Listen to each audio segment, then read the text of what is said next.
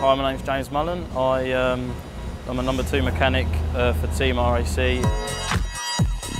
My dad used to race back in the 70s doing drag racing, and motorsport's always been an interest and a family sort of thing. We've always been interested in it, so it sort of seemed that if I could earn money doing it, why not?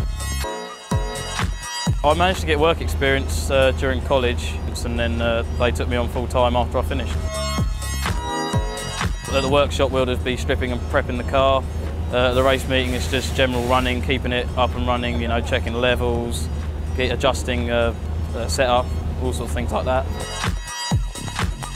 I think it's the ability to do the changes, setup changes, and repairing stuff quickly, and just sort of not panicking really. You get quite an adrenaline rush when your car's doing well.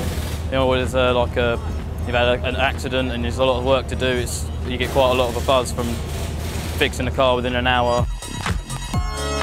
I'm hoping to stay in tin top stuff, so maybe if I could progress into maybe GT cars or world touring car, DTM, anything like that. But